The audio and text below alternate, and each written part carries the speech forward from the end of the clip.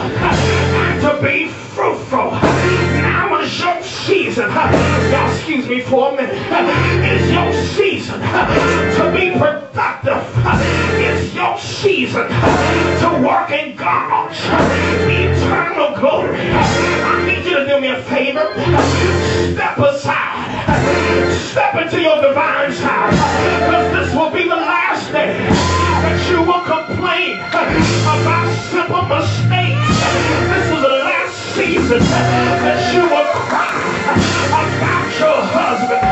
This is the last season that you will cry over your wife. This is the last season that you will cry over your children. Because God said, I did not give you the spirit of fear, but of power and a sound mind.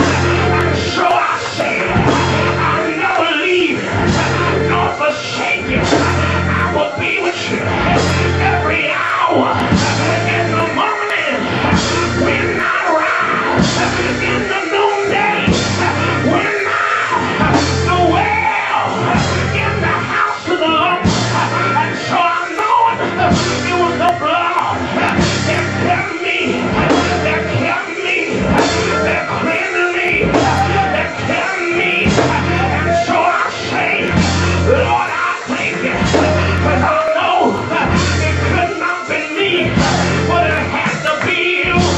When I look back in retrospect, I understand that God had his hand upon me. I should not be apostle. You should not be elder. You should not be sister. I should be hellbound. Hellbound. Should I be with all the sin that dwelt in my mind, all the sin that dwelt in my heart, all the sin that dwelt in my flesh? I can say thank you, thank you, thank you, thank you, thank you for being my friend, being closer than a brother. I couldn't call my best friend. I couldn't call my mama. I couldn't call my daddy, because I needed a right now breakthrough. I don't cry long enough. I need God. Ooh, ooh, ooh. Right now, we've been laying low for a night, but joy, joy comes in the morning. Say yeah, say yeah, say yeah, say yeah. Look at your neighbor and say, neighbor, I'm chosen for a promise. He chose me. He ordained me. He touched me. He brought me. He brought me.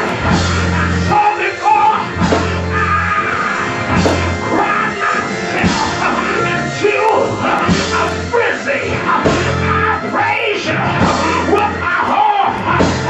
David said, I was glad when it said to me, let us go into the house of the Lord. When I get there, he's gonna meet me there. When I get there, somebody is gonna pray with me. Somebody is gonna prophesy. Somebody is gonna intercede. But I know it will be well in my spirit, because God is in the atmosphere. Shout to your neighbor. Get somebody high five and say, I'm blessed. I'm too blessed to be stressed. Say it. Woo! Woo! Woo! Somebody say, too blessed to be stressed.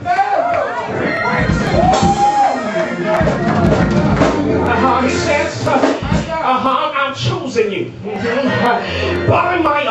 authority.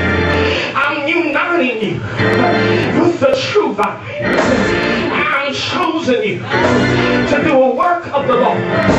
That's the only reason that you made it this far, because your work is unfinished.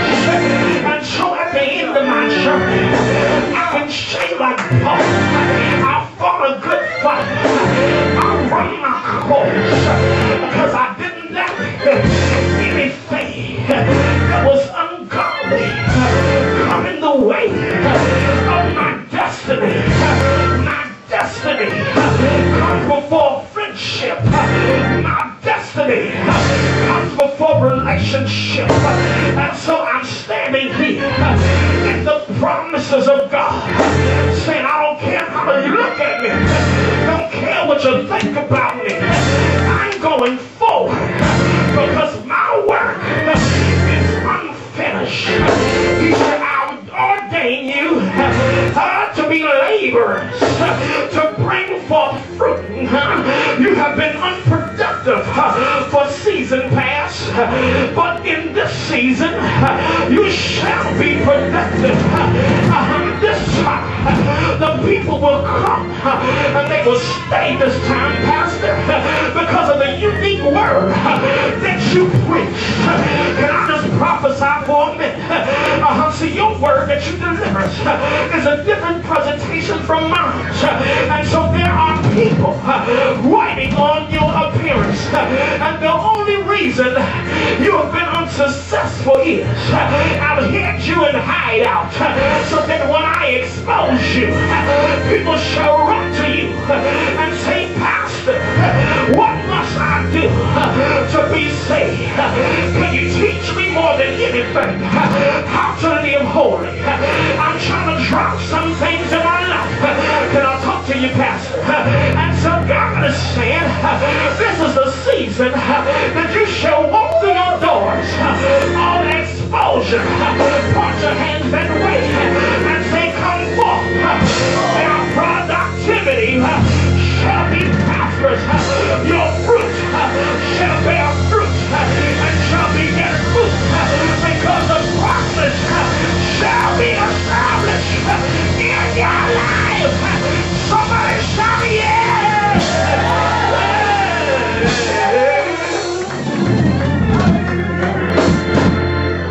He says in John 16:23, sit down for a minute, we almost through, we almost through. He says, in that day ye shall ask me nothing. You shall ask me nothing. But verily I say unto you, whatsoever ye shall ask the Father in my name, I will give it to you. I need you to perform an exercise. I want you to jump on your feet real quick and then sit down and shout what you want God to do for you in this season. Y'all said, some of y'all ain't say nothing. Before you get up again, when you stand up, I want you to shout what you want God to do in this season for you. Can y'all do that? Come on, jump up and then sit down. Tell God what you want. Because he said